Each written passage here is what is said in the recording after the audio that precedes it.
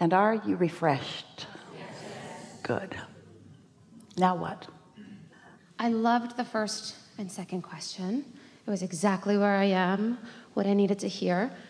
So things are so good for me right now. We can see that. Tell your face. Right. I'm so grateful.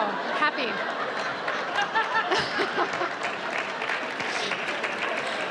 Okay. All right.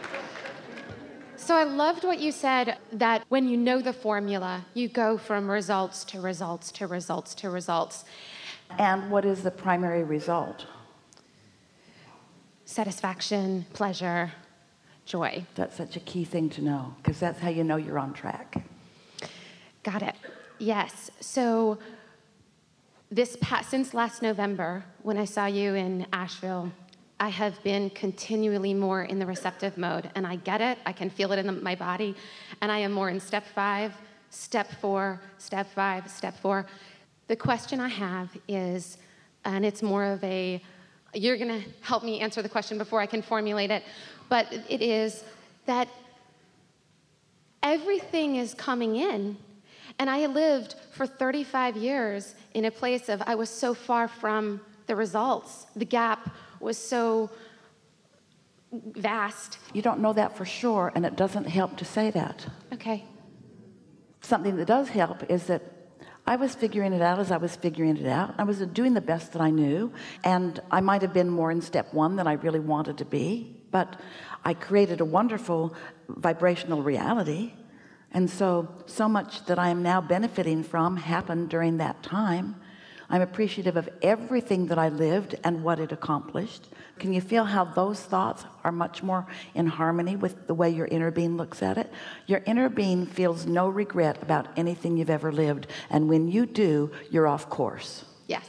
It's really an interesting thing. Your intention here was to talk about how good it is by talking about how bad it was. Right. That doesn't work.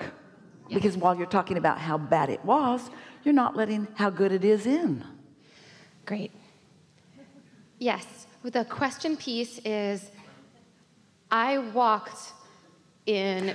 It's all right, but we're just saying what we were talking about earlier today is expectation. And so we're not trying to stifle anything that you're saying. We just want you all to be aware of when you're communicating or thinking or focusing, from what expectation are you offering it? And this is the question that we've been asking you lately. You may have even heard it last time we were together, is under what influence am I? Am I under the influence of source, which is what meditation accomplishes? Or am I under the influence of things that went wrong or struggle that I lived? And so in this moment, while you're visiting with us, we're just asking you, under what influence are you as the words are formulating that you're giving to us? Are you under the influence of the problem, or are you under the influence of the solution? And we get it. This is a place where we solve problems, but we can't solve problems by pointing them out. Okay. So starting again, from the place of the solution, it is so good. I don't have any plans. I have goals, but my plans are in the process of being realized by me. I know my plans have been made because I believe my vortex is real. And I know that my inner being knows the path of least resistance from where I am to where I'm going. So I know that those plans are all in place. I'm looking forward to, on a pretty steady basis, being in the receptive mode where I can realize what those plans are. Can you feel the difference? Because that's the way your inner being tells that story. You feel a little lost. Your inner being knows you're not. Your words were about not knowing where to go exactly. In other words, your words demonstrated a feeling of insecurity. Did you hear it? Insecurity. Well, you can't stand in a place of insecurity and be in the receptive mode. So if you're standing in a place of insecurity, take a nap. Because anything that you receive is under the wrong influence. Does that make sense? Think about it. When you're in a bad mood, which of your friends do you think of to call, or which of them call you? What influence are you under? The law of attraction is always showing you what influence you're under. And so if you're under the influence of something other than source, you might want to take a nap or meditate or do some segment intending. That gets out ahead of it too. So we're happy to hear you. So the piece is, when you get better at this, in my day, I feel in the receptive mode. Often. I feel real-time thoughts turning into things. Yeah. Often. Yesterday, several examples. Do you see the shift that just happened in her? Yes. Okay. You went from insecurity to absolute confidence, and it just was that much shift in focus. Great. Okay, that makes sense. So I'm trying to save time here so other people can get here. Well, that's time shortage consciousness. Okay, that'll get right, you nowhere. Okay. It's also consideration, but the thing is, if you're considering what's going on with everybody else, sometimes you're not considering your path of least resistance. Consideration is a nice thing, but consider yourself. Consider your alignment. Consider putting yourself in the place where all of you is present and having a conversation. Be so considerate of yourself that you're tuned in, tapped in, turned on, and everybody who experiences you benefits from it. What if this segment answered so much that others are wanting for? Do you wish you had rushed through it? Or do you want the pleasure of being that? The pleasure of being that. Okay, so my hands are in the clay. Ding, ding. I feel it. And I am curious about what happens in this place when you have that much confidence and yet you're not shooting rockets. Well, you're not watching the movie. You're trying to make the movie. Got it. And all that's happening, and we understand this, you want some separation between step 1 and step 3. Step 1 is you ask. Step 2 is source answers. It's all lined up. It's in the vibrational reality. It's in the vortex. Step 3 is you chill. You listen to the air conditioner. You get out ahead of it.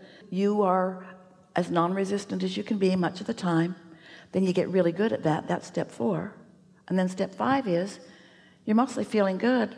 And sometimes you're exploring contrast. But the contrast isn't resistant in nature because it's just another question. Feel the difference between contrast, which is variety, and resistance, which is pushing against something. Feel the difference between contrast, which are choices, and resistance is talking about what you don't want rather than what you do want. Okay. So it's just this subtle place of just allowing in more pleasure. It's subtle until momentum parlays it into something not so subtle, like passion, or downright enthusiasm, or a grin on your face you can't get off. It's not that subtle. Alignment is not that subtle. You glow in the dark. Alignment is passion and enthusiasm and moment to moment ideas coming. It's question answer, question answer, question answer, question answer. It's things working out for you, and most of all it's, oh, I love my life. Man, did you see that happen? You can call that subtle. Right. I have that a lot in my life. It's just that there was so much contrast before that I live more in that space now. I just don't have big goals. I mean, I do, but I don't know what the gigantic big step is, and I usually lived my life. That's because there's no gigantic big step. It's just the next logical step and the next logical step, and those words indicate, and it's all right, an impatience about getting from where you are to where you really want to be. What that says is, I really don't want to be over here, I want to be over there. Show me the gigantic big step. And meanwhile, your inner being knows you can't take a gigantic big step. That's a vibrational inaccuracy that would be devastating. What you want is the next logical step, the next logical step, the next logical step. But you want the next logical step for the fun of it, not because it's taking you to where you want to be. Can you feel this difference? Yeah. And so what we want you to do, we're just going to ramble here for a little bit. We want to soothe and smooth some of the vibrational resistance that you've got going on. A lot of people do. So just hear this. So we're going to speak from your perspective. So I've lived a lot of life, and some of it I've enjoyed more than other pieces of it. And I'm really beginning to enjoy life more and more and more. And understanding the way the laws of the universe works are really helping me. But more important, understanding what my emotions mean. That's just the best, because I'm sensitive and I can feel when I'm moving with no resistance and when I'm moving with resistance. I can feel when I'm headed toward what I want, that satisfying feeling and more. And I can feel when I've sort of picked up an old practiced habit of thought. I can feel that. And more, I'm catching it earlier and earlier. I'm also understanding that waiting for the negative emotion to come and then wanting to overcome the thought, feeling the negative emotion and then wanting to overcome the thought, is tiresome and hard work, and while I can do it, there must be an easier way. And I get the sense that the easier way is getting out ahead of it before the negative thought comes, which means don't think so much and then try to correct my thought. Instead, meditate, bring myself to no thought, and then begin listening to the thought. Or when I'm moving into a new segment, just stop and think, oh, this is a new segment, and then talk about how I want to feel as I'm moving into this new segment. I want to feel fun. I want to feel the harmony of the humanity of life. I want to notice lovely things in other people.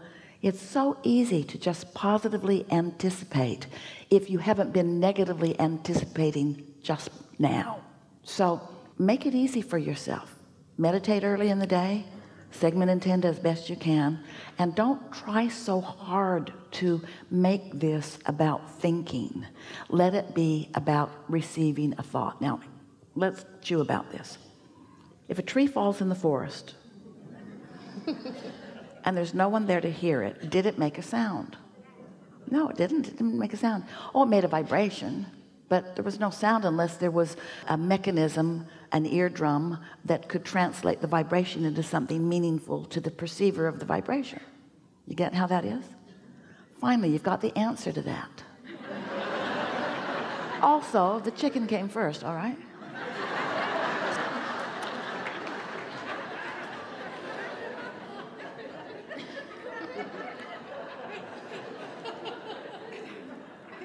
So, in the same way, when you are not thinking thoughts that separate you to some extent from the powerful mind that is really you, if you're not doing that thing you do, then you're tuned in, tapped in, turned on. And when you are tuned in, tapped in, turned on, then those thoughts are flowing about everything that matters to you, because you've lived life and you've let the universe know, you've let your inner being know. We all don't just know it. We are standing in the vibrational equivalency of it. We are experiencing the attraction of all the cooperative components in their vibrational form, which is so satisfying to us. But you are the one who's going to allow the vibrations to turn to things that you can then witness. But if you need to see the things before you acknowledge the vibration, then you don't get there, because when you look for the things that aren't things yet, then you get off on a wonky vibration that doesn't let you perceive the becoming of the things. And it's the becoming of the things that is so much fun. You are a creator wanting to create. You are also the creation, but it is the experience of becoming that is what life is all about. You're not ever going to get it done. You're not ever going to say, well, I did it and now I'm done. That's not ever going to be. So once you begin letting what you're reaching for be the process of becoming rather than the thing that has become, then everything starts to shift for you. So now we'll put it into your words. I like my feeling of becoming. I like the data that comes. I like feeling what influence I'm under. I like deliberately and consciously using my guidance system. I like knowing I'm tuned in, and then I like the impulses that come. I like following those impulses and watching them lead to something more and something more. I love to get on the thread of pleasurable unfolding. I adore watching the universe working things out for me. I can say that better. I adore being in the receiving mode of what the universe has already worked out for me. I'm so happy to give over the responsibility of it becoming. I realize I did that responsibility in step one. I did my work. Don't want that, must want that, don't want that. Yeah, I really want that, don't want that. Prefer this, prefer this, prefer this. I did that work. That work's been done, and others got in on it, and now it's becoming. And the same way, I don't have to lie in bed at night and focus upon the reproduction of the cells in my body.